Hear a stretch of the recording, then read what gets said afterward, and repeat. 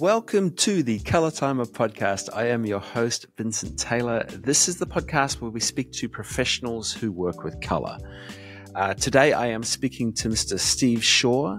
He is CEO of a company called Light Illusion. Although you'll see he gets a bit shy when I call him CEO. He's a fascinating fella, and he deals. Man, how do I water this down into a couple of little bite-sized sentences? It's hard, but basically, very, very basically, they deal with color management, color calibration, that whole world of making sure that you trust what you're looking at. But it's a great conversation, so let's go. Take your seats because the hourglass is about to turn. We are entering the world of the micro podcast. Explore the craft, creativity, and science of professionals who use color to tell stories. Welcome to The Color Timer with Vincent Taylor.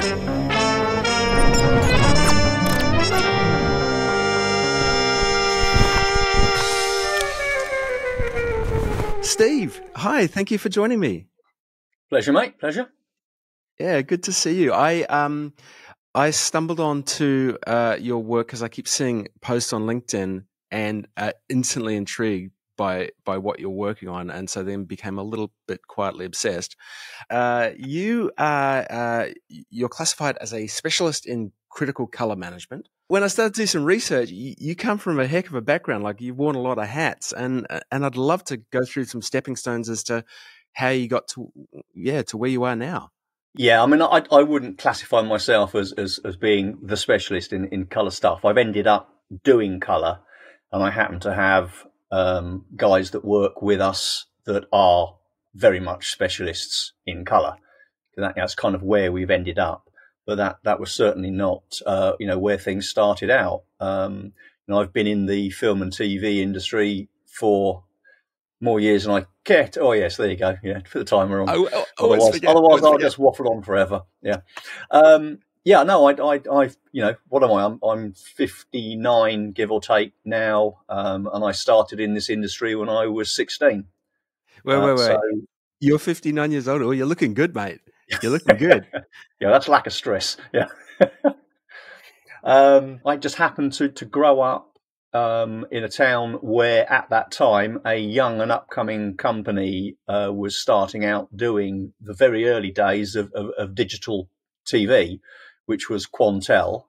And I ended up basically getting a job at the age of 16 with them rather than going to, college and university, which was the plan. I mean, at that time, companies actually were quite keen to get hold of people younger so they could kind of train them in this kind of new concept of digital imaging that really wasn't being taught because it didn't exist in college universities and that.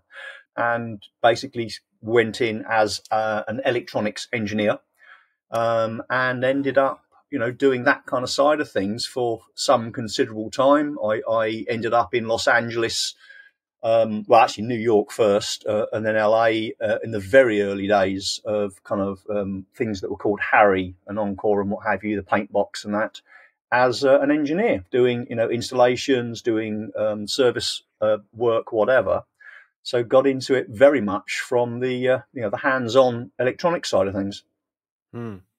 And from there, it just, that was it for quite some years. And then I decided when we started getting into the kind of greater level of image manipulation, which was, in my view, was film. So we got into digital film through the development of Domino with Quantel. And that side of it was, at that time pretty interesting because it was a whole new game, scanning film, digitizing it, doing the visual effects, putting it back to film and cutting it back into the original negative. And I ended up setting up a facility or a few facilities in Soho. Men in White Coats was the first one, doing pretty much that kind of work. Such a great name for a company. Yeah, we did a lot of work on films like Elizabeth, Lost in Space, Deep Blue Sea, things like that. And it was those early days. We were physically handling camera original negatives, scanning it, doing the digital effects work, putting it back to film, and it was being spliced in, and then the whole chain was still film. I left there. To be fair, I just got fed up working in dark rooms 24/7 for 2 years. What? And I actually joined Syntel as technical director on the telecine side. But it was at the end of that era, and if I'm truthful, I didn't look into what was happening with the company and the whole film industry, and I should have known, because obviously I was already working with digital cameras at that time. And I ended up in Rome at Cinecittà Film Studios at the beginning of what is now just true digital cinematography and digital post-production in the film side, in the resolutions that we now talk about as 3K, 4K, what have you nowadays. And I was out there on and off for a good 18 months and started traveling again to act as a consultant in the same business, but all around the world. And I ended up again starting another post house called Axis Post in Shepperton Studios with another partner company, which was Axis Films, and carried on doing that side of it, but at the same time doing this consultancy work and bouncing around all over. I mean, I've worked on and off in pretty much everywhere: Africa, Japan, China, Hong Kong, you name it, I've probably been there. That's amazing. And while I was doing that, we basically I started developing a very simple, what was effectively a spreadsheet with VBS scripting and that to do color manipulation. And we were using it just back in the days of the Viper camera. And we were working on a film, one of the Highlander films, which was shot with Viper. Another film that was called Silence Becomes You, which was the very first film ever shot entirely digital that wasn't video. It was all captured with what were called S2 disc recorders in pure digital imagery, non-video. Wow. And I did a lot of work on the color science of that using this kind of VBS script, Excel spreadsheet stuff that I'd been playing with for my own application. And people started to hear about it and then started to ask if they could get their hands onto it. So I ended up selling it for not a lot, but just as something to do. And effectively, that's grown into what we do today as Light Illusion. So now you are the CEO of Light Illusion, and I had come kinda. on. Well, I love titles. Actually, I don't. Yep. And I had a look at the website, and the homepage is filled with graphs and numbers, and it's like, it looks awesome. And it's such a great kind of overview of what you guys do in just one picture, with Light Illusion and what you guys are doing at a very base level. Who is it for? It's not for the people necessarily that we intended it. I mean, originally it was always, we were in the professional world. I mean, everybody that works with us, and I mean, Light Illusion is just a front company. There are no real employees other than myself and my wife, who is the company secretary, just for legal purposes, the two of us. And the people we work with are effectively, freelance associates, consultants, whatever you want to call them. But we've been working together for many years on different aspects of the product, and it goes back to people that you may recognise. I mean, Walter Valpato, who's a well-known colorist in LA. Well, when I was working in Cinecittà in Rome, he was actually the engineer for Quantel at the time. He was their support engineer. And because I was at Cinecittà with a guy called David Bush, who was well known for using Quantel kit over the years, Quantel kind of sent us the early days of the IQ system when they kind of didn't understand what they were going to do with it. So Walter would come in and kind of babysit this hardware that had just turned up that we were playing with, and we ended up kind of consulting with Quantel to develop the color side of IQ and turn it into the system it became. So I ended up doing a lot of freelance consultancy work back with Quantel at that time. And Walter was very much involved with us because he was there in Rome. So, he would come into Cinecittà because he hadn't got anything else to do. And one of the very early IQ installations for color work was at Photochem in LA. And I went out there because I kind of knew it inside out because of the work I'd been doing in the development of it, as kind of a trainee colorist, as in to train them up.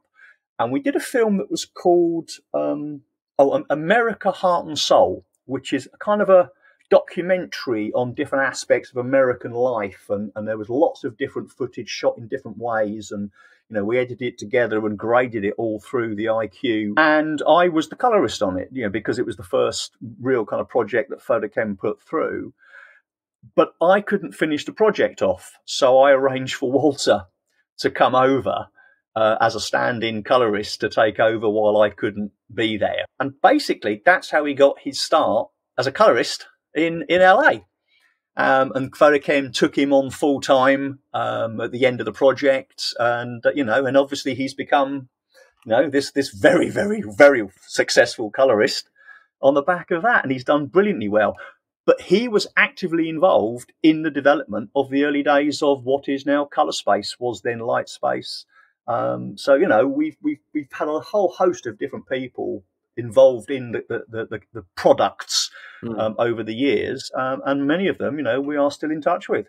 I'm amazed to hear backstories of where people got their starts and how they have kind of ended up where they are. I mean, yeah, well, Walter's amazing. Oh, yeah. You know, he turned that into, you know, his own thing, and he's ended up being very good at it. But again, like me, he was an engineer, not a creative initially. But obviously, he's turned out to be able to merge those two together in a very impressive way. And that's kind of where I come from. You know, I'm an engineer, but I ended up doing visual effects for real. And I've supervised visual effects on set. I've done the color grading. I've done visual effects work for real.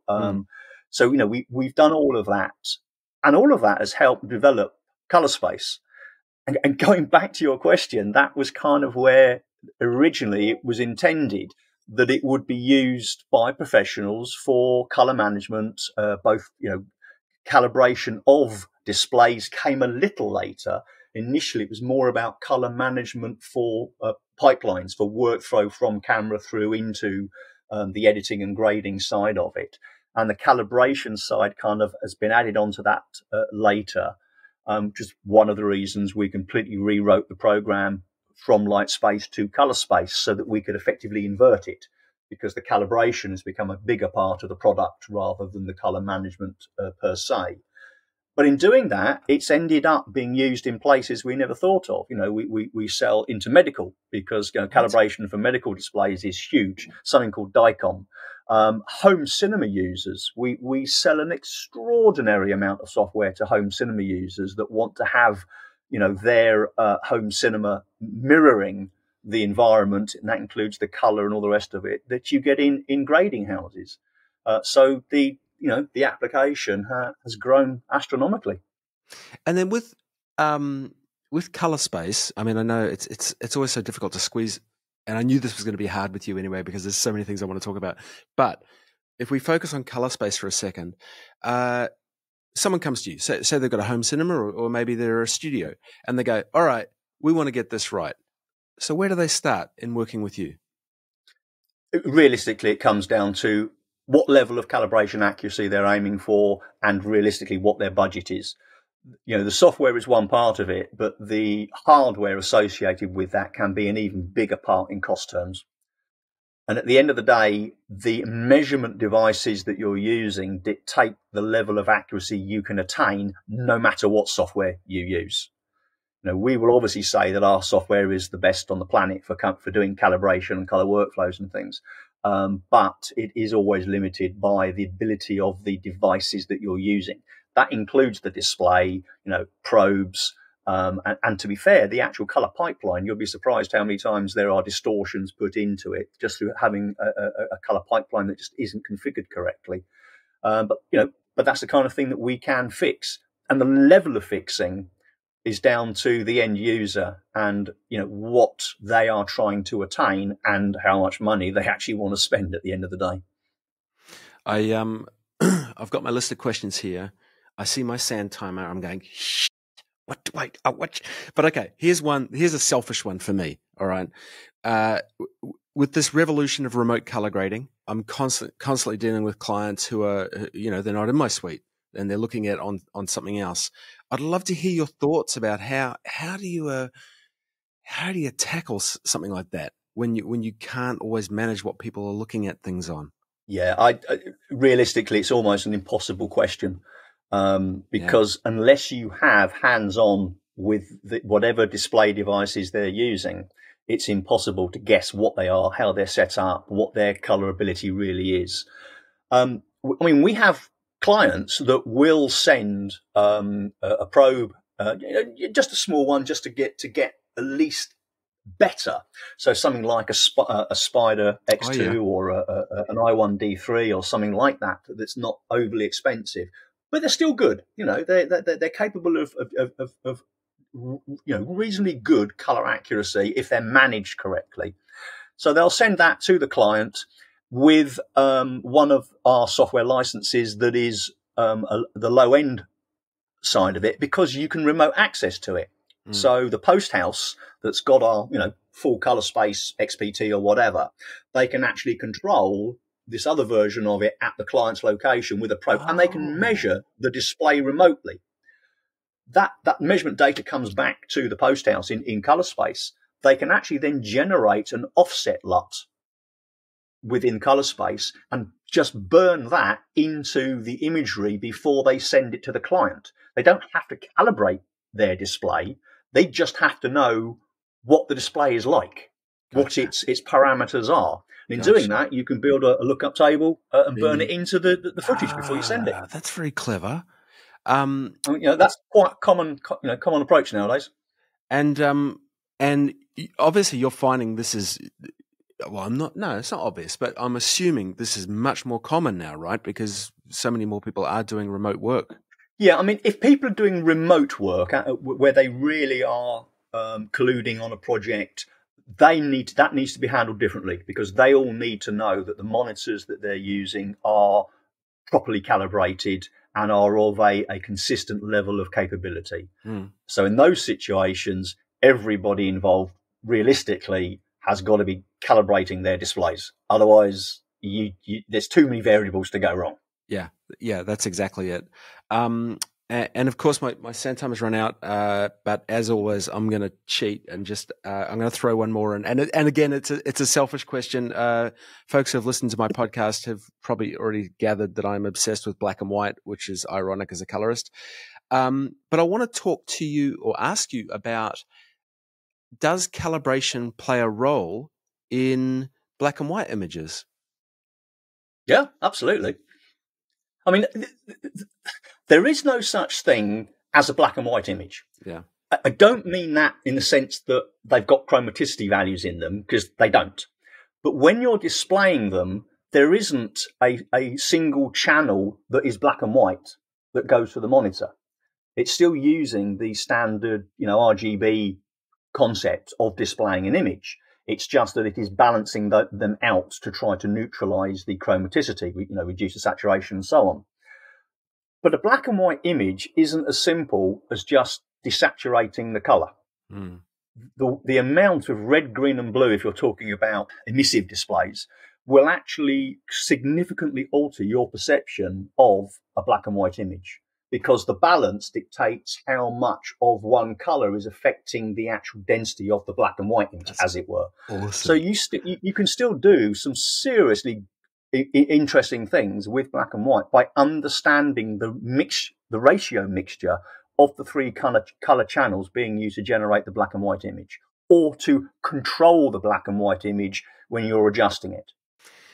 I've just got to stop myself because I've got so many more, but I'll finish off with this last one.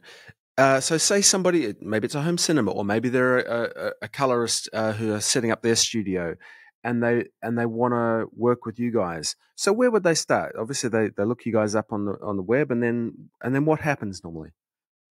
Someone just reaches out, I guess normally they email or phone. Yeah, but that's because kind of where it goes. There's a lot of different options, right, as to what kind of services you guys can offer. Yeah, if somebody knows exactly what they want, they're setting up the classic one. They're setting up a home studio to grade, maybe because they're doing work that is outside of the post studio, or they're doing stuff that they want to work remotely at home and then go in and finish it later. And they know that they've bought this monitor that's got 3D LUT capability, and it needs to be calibrated to give them a chance to be consistent with what they're doing in the post house or whatever. And they'll go, right, I need a probe, I need the software, and I just get an order, and because they know exactly what it is they need. But more often than not, people will go, we don't know where to start. We are looking to do this. We're looking to get into doing this kind of color critical work, and we have discussions. And dialogue is a lot of what we're about. The number of emails and phone calls and things that I get, daily is unbelievable. But that's part of it. The whole concept of education, training, understanding, and getting people to realize what it is that you can do is as big a part of just making a sale. Because it makes the world easier if people really understand what it is they're trying to do and how best to approach it. I mean, this, talking about sales pitching, but this latest thing that we've literally just announced in the last few days, this thing called an image sequence probe, is changing the way that you can deal with virtual sets. The ability to match video walls to foreground objects such that the camera captures the two within the same concept of color imagery has been critical. And we just kind of went, we'll fix this problem. And it took us a week or two to do the software. I've got it here. I've not released it yet. It may get released today. It certainly will get released in the next couple of days. But basically, it's using a camera as a probe to measure the video wall and make sure that what the camera sees from the video wall is the same as what it would see off the foreground objects. So you can cancel out as much as is possible the metameric issues between, what are RGB LED walls and foreground objects that are lit with better CRI lighting. There are other ways around it. Brompton are using LED walls now that have got a white pixel to try to infill some of the CRI value, to infill colours. But even then, you still got to have the same approach. The camera will never see the different, an emissive light from an LED wall with an illuminated foreground isn't going to be seen the same. Whereas, our software can fix that. Steve, you are so interesting.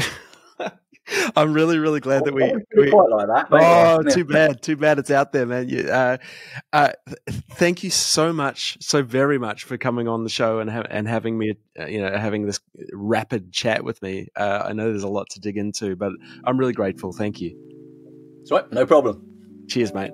Steve, thank you so much for chatting to me. That was fantastic. After I hit stop on the recording, we continued to chat for a bit longer about some cool stuff, and I kind of wish I just kept it going because, a really fascinating fellow to speak with. Thank you for joining me, everybody. I will put notes as to where you can find all of Steve Shaw's information and some of the stuff he's been working on.